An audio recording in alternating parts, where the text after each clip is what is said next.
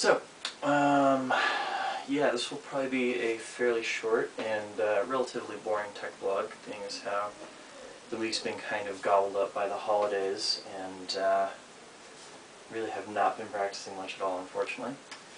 But I do have a little bit of stuff to show off. First and foremost, last week's horizontal cateye experiments. I do recall I promised to throw some hybrids in there, and I still am working on those. Not ready to really show anything off, but I realized when I watched the video that my cat eyes weren't creating that lovely little circular pattern that we love to see from our cat eyes. So I've been trying to clean these up a little bit, with mixed success, and trying to get them to go back the other way. And that way get them going both directions. The other way is still more of a linear extension, though. It needs more work. Aside from that, of course, I've been playing around with the unit circle grid that I mentioned last week. And I'm having some success with that, but it is very far from second nature so far. Whoop. But it's coming along short.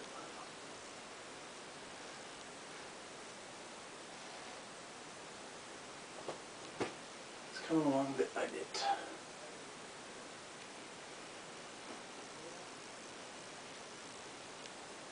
Yeah. Aside from that, I have been having some luck with my buzzsaw flowers.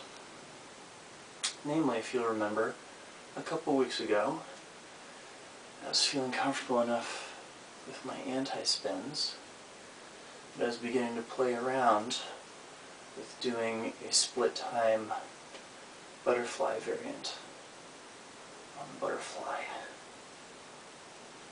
flower. And so what I've been playing around with ever since is how to break in and out of all these different variants quickly and efficiently so that they flow together.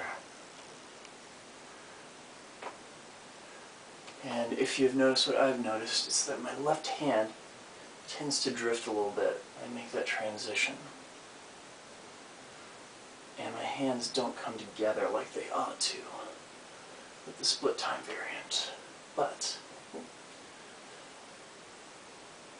I'm having problems getting to it from the left side.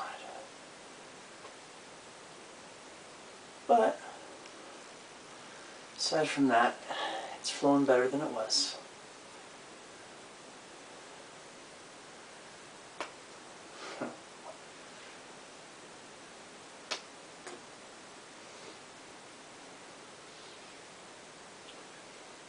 So yeah, that's cool. Aside from that, I've been playing around a little bit with trammels, which are another variant of how to produce an ellipse. This time it's your hand moving straight back and forth, and it can be thought of as essentially a flattened cateye. Trying to get all the variants of that down in each direction. Once again, there's a nice little bounce that goes to it. And why? Well, because it's there.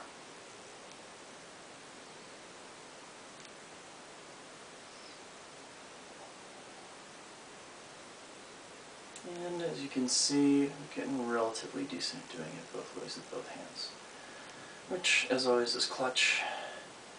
And, of course, working on these hybrid turns, which is an ongoing project.